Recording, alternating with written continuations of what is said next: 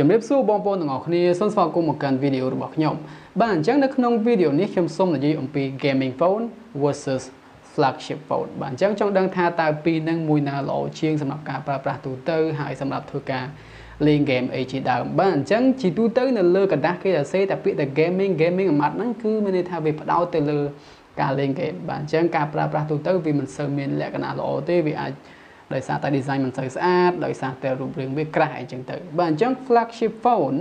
បាទប្រភេទកម្លាំងម៉ាស៊ីនខ្លាំងដូចគ្នាប៉ុន្តែវាមិនមែន focus ទៅលើ game តែមួយទេណាវា focus game ផងវា focus design ផងវា focus ទៅលើអេក្រង់ល្អផងវា focus ទៅលើអីផ្សេងទៀតចឹងទៅបាទអញ្ចឹងវាចែកដាច់ពីគ្នាពីហ្នឹងបាទ gaming phone គឺគេ focus ទៅលើតែ performance មួយតែគត់ណាតែមួយគត់បាទអញ្ចឹងធ្វើម៉េចចង់ឲ្យទូរស័ព្ទហ្នឹងរៀងខ្លាំងបាទថ្មឲ្យកាន់អញ្ចឹងទៅបាទអញ្ចឹងធ្វើម៉េចវាឲ្យការលេង game របស់យើងហ្នឹងបានកំដរយើងរយៈពេលយូរបាទអញ្ចឹងវាអត់ឡើងកម្ដៅអីចឹងណាបាទអញ្ចឹងនៅក្នុង gaming phone គេមានគេហៅថា GPU turbo អញ្ចឹងទៅដើម្បី boost gaming របស់យើងគេមាន cooling system អញ្ចឹងទៅគេមានអ្វីផ្សេងទៀតដូចជាដៃ game អញ្ចឹងណាបាទអញ្ចឹងនៅលើ flagship phone វាអត់មានទេបាទអញ្ចឹងដោយសារតែគេអត់ធ្វើអញ្ចឹងគឺដោយសារតែគេចង់ទុករូបរាង smartphone របស់យើងនឹងឲ្យស្អាតបាទអញ្ចឹងដាក់ឲ្យស្ដើងជាងមកបាទអញ្ចឹងវាដាក់រាងឡយអញ្ចឹង design វាអញ្ចឹងណាបាទអញ្ចឹងពីរហ្នឹងគឺខុសគ្នាបាទ flagship phone គឺយើងប្រើទូទៅបាទដូចជាពពួក Galaxy S10 S10 Plus Note 9 Note 10 Note 10 Plus អញ្ចឹងណាបាទឬក៏ពួក iPhone អីអញ្ចឹងទៅបាទអញ្ចឹង design វាស្អាតមែនទែនបាទអញ្ចឹងកម្លាំងម៉ាស៊ីនវាខ្លាំងមែនបងប្អូនឃើញថាអូខេ Snapdragon 855 Plus អញ្ចឹងទៅបាទអញ្ចឹង current 980អញ្ចឹងទៅបាទអញ្ចឹងនៅលើ Apple វិញនោះគឺគេអត់ទាន់មានគេហៅថា gaming phone ទេតែលេងបានល្អដូចគ្នាបាទអញ្ចឹងគេខ្លាំងមែនកម្លាំងម៉ាស៊ីនខ្លាំងមែនប៉ុន្តែគាត់ថាវាអត់មានcooling system ទេណាវាអត់មានធ្វើការ support ជាលក្ខណៈដៃ game ឲ្យបាញ់ game ដើម្បីឲ្យងាយស្រួលនោះទេបាទអញ្ចឹង gaming phone គឺគេ focus ទៅលើ game តែប៉ុណ្ណោះបាទអញ្ចឹងបើសិនជាបងប្អូននិយាយចំថាជាអ្នកលេង game តែម្ដងអូខេអញ្ចឹង gaming phone ប្រហែលជាល្អសម្រាប់បងប្អូនហេតុអីអូខេអញ្ចេះ gaming phone យើងអាចលេង game បានយូរបាទអញ្ចឹងធម្មតាគេមាន cooling system គេណាយើងលេង game ទៅវាអាចកំដរយើងក្នុងរយៈពេលបានយូរបាទ 2-3 ម៉ោងអញ្ចឹងទៅអញ្ចឹងវាអត់ឡើង overheat ទេវាអត់ក្តៅទេណាបាទអញ្ចឹងយើងលេងបានរហូតបាទអញ្ចឹង performance វាហ្នឹងក៏មិនធ្លាក់ដែរបាទអញ្ចឹងនៅលើ flagship phone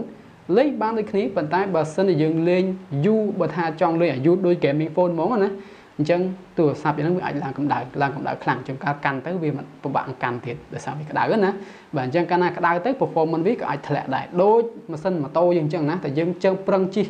រហូតអញ្ចឹងណាបាទប្រឹងជិះទៅអត់មានកំពុងទឹកអីទប់វិញទេអញ្ចឹងម៉ូតូហ្នឹងវា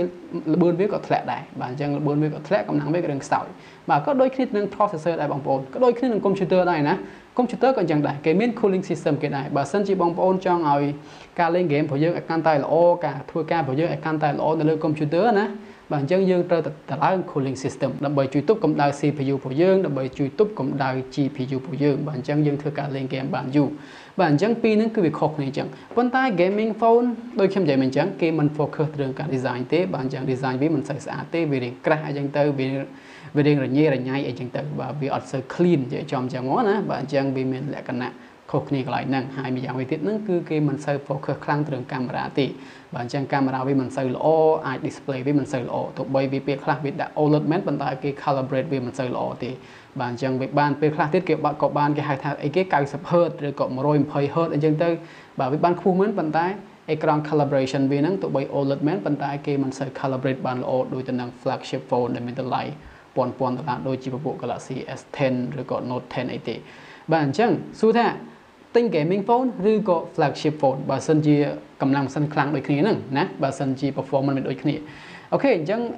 សរុបឲ្យខ្លីតែម្ដងណា gaming phone គឺគេ focus ខ្លាំងទៅលើ game តែប៉ុណ្ណោះ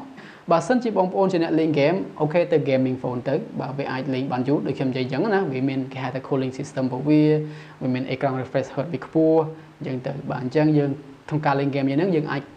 ទូរស័ព្ទហ្នឹងយើងអាចកំដរយើងក្នុងពេលយូរបានចំណែក flagship phone អូខេយើងលេងបា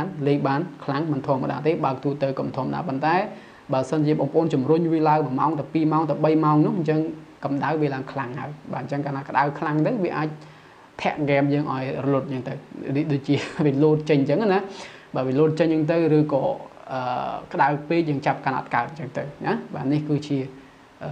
ភាពខុសគ្នារវាងពីរនឹងឯងប៉ុន្តែ flagship phone មានចំណុចល្អណាវាល្អទាំងអស់និយាយចំវាល្អច្រើនកាមេរ៉ាវាក៏ល្អណា display វាក៏ល្អ design វាក៏ល្អបងប្អូនធម្មតាទេណាអាហ្នឹងគឺ flagship phone speaker វាក៏ល្អដែរបាទអញ្ចឹងអេក្រង់វាហ្នឹងក៏មិនអន់ដែរចំណែកឯ gaming phone វិញគឺអូខេខ្លាំងតែមួយគត់ណាខ្លាំងទៅរឿង performance បាទលេង game បានយូរអត់ឡើងកម្ដៅលឿនអញ្ចឹងណាបាទប៉ុន្តែ design វារៀងស្ទើរបន្តិចហើយមិនសូវស្អាតទេរៀងធំរៀងក្រាស់មើលទៅដូចជាគេហៅថាដូចជាបបាក់មើលណារូបរាងវាបបាក់គេអានេះណារូបរាងហ្នឹងមានពណ៌ញីញ៉ាយអញ្ចឹងទៅវាមានប៊ូតុងអីញីញ៉ាយអញ្ចឹងទៅអញ្ចឹងពេលខ្លះមានអ្នកខ្លះគេចូលចិត្តទៅមានអ្នកខ្លះក៏មិនចូលចិត្តទៅពួកអីខ្ញុំជឿថាអ្នកខ្លះគេចូលចិត្ត smartphone ដែលមានលក្ខណៈសាមញ្ញ clean អញ្ចឹងទៅដូចជាពួក iPhone ដូចជាពួក Galaxy អញ្ចឹងទៅបើវាអត់សូវមានពណ៌ញីញ៉ាយអញ្ចឹងណាបាទអញ្ចឹងនេះគឺជាភាពខុសគ្នារវាង gaming phone ហើយនិង flagship phone ពីរហ្នឹងណាបាទអញ្ចឹង flagship phone គឺអាចកំដរយើងគ្រប់កលៈទេសៈគ្រប់ស្ថានភាពបើមិនថាកាមេរ៉ាក៏វាអាចធ្វើល្អ display ក៏វាល្អ design ក៏វាល្អ speaker ក៏វាល្អស្អីក៏វាល្អដែរបាទអញ្ចឹងចំណែក gaming phone វិញវាល្អតែមួយចំណុចទេគឺ focus ទៅរឿង game ហ្នឹងតែម្ដងហើយមួយទៀតគឺថ្មប្រហែលជាវាអាចល្អថ្មវាហ្នឹងក៏អាចគ្រាន់បើដែរពួក flagship ពួក gaming phone បាទអញ្ចឹងប្រហែលជាពីរហ្នឹងឯងបើ performance ហើយនឹងថ្មទៅប៉ុណ្្នឹងឯងតែបើក្រៅប៉ុណ្ណឹងប្រហែលជា flagship phone ល្អជាងអញ្ចឹងសរុបមកបើសិនជាប្រើទូទៅយើងមើល flagship phone ទៅតែបើសិនជាយើង gamer តែម្ដងណាបាទអញ្ចឹងប្រើ gaming phone ទៅទិញ gaming phone ទៅអូខេអញ្ចឹងនេះគឺជាវីដេអូដែលខ្ញុំចង់និយាយនៅក្នុងវីដេអូនេះសង្ឃឹមថាអ្នកទាំងអស់គ្នាចូលចិត្តជួបគ្នានៅវីដេអូក្រោយពេលនេះសូមគិតជម្រាបលាបងប្អូនប៉ុណ្ណឹងសិនបាយបាយ